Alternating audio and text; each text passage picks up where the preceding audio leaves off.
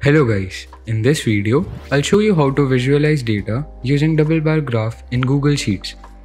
A double bar graph allows you to see two datasets from the same category on one chart. Say you wish to visualize two competitors' performance in a sports competition over many events. There are several events here, including sprinting, javelin, high jump, short throw, and 100-meter race. Both athletes earn some points in each event.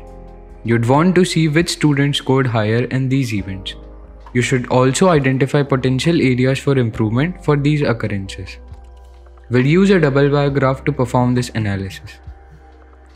First, you need to select the whole data, then go to Insert and select Chart. And as you can see, Google Sheets is smart enough to realize what kind of chart is ideal for this data and presented us with a double bar graph.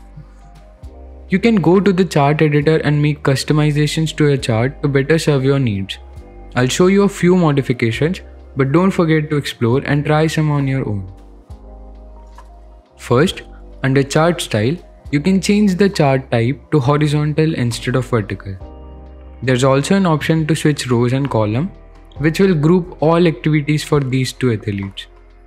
And if you head out to customize section, you'll see a bunch of stuff you can play around. For example, under chart style, you can change the background color and the font of your chart.